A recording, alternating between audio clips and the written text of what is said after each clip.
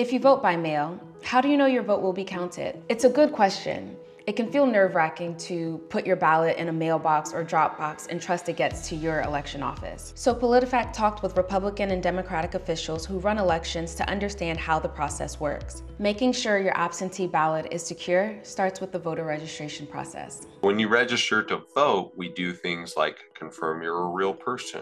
We do that by checking it with the Social Security Administration or with the Motor Vehicle Division and other databases, such that you don't just register Mickey Mouse or your dog or something like that. So there's no creating of fake people. States have different deadlines and requirements for submitting for absentee ballots. You should check the website for your county's election office to see what the requirements are in your area. If you've signed up for an absentee ballot, it will be mailed directly to you.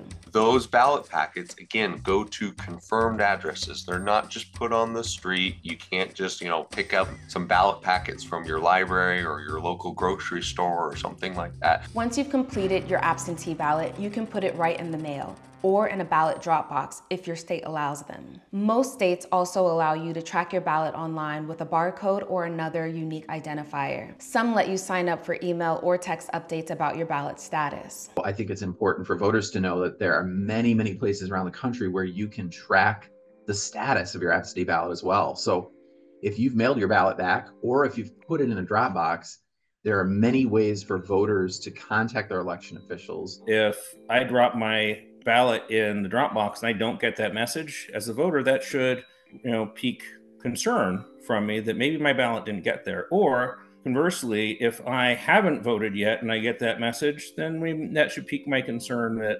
something got crossed somewhere. Not necessarily that something is wrong or something, nefarious is taking place, but it's, should be an indicator to me that, hey, maybe I should call the elections office and see what's going on with my ballot. Election officials also track absentee ballots to prevent people from voting twice. So as soon as you send out that ballot packet, you send that back to us, and we receive that, then we scan that ballot packet and we load a vote to your profile. That means if you then tried to show up and vote in person, you would already have a vote loaded to your profile. So once I've received your mail-in ballot back, you're going to be prohibited from voting at an early voting site or an election day site, or even requesting another ballot and trying to vote by mail again.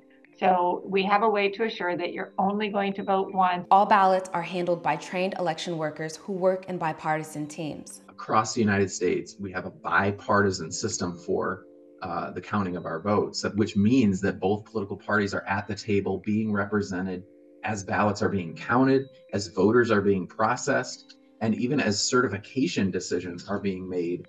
Bipartisan teams are doing that work. They're regular, everyday people. They simply volunteer to help us out with the election. They have to be U.S. citizens. They're registered to vote.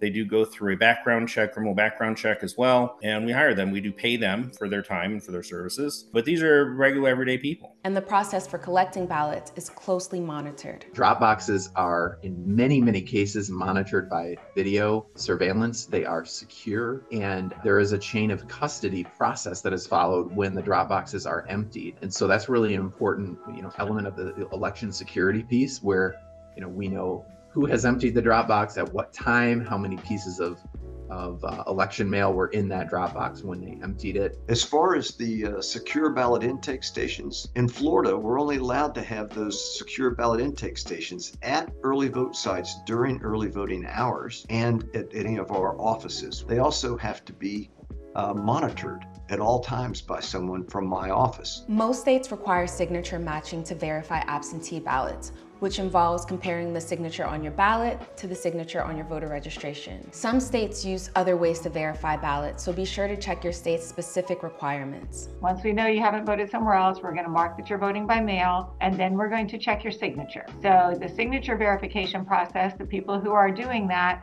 have gone through the 2-hour signature verification certification that's been certified by the state.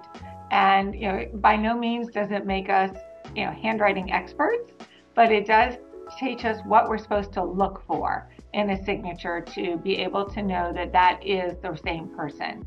And there's a standard in the statute, if it's beyond a reasonable doubt, we have to know that this voter is who they say they are and that we don't believe beyond a reasonable doubt that it's somebody else. All of these steps ensure that your absentee ballot is counted correctly. Are you super busy but want to vote in person? Early voting might be for you. There are a lot of options for people who don't choose to vote by mail, but don't necessarily want to risk waiting until election day. And so I just think early voting is a really good option. What other questions do you have about how elections work? Let us know in the comments, or send this video to a friend or family member who you think would find it helpful.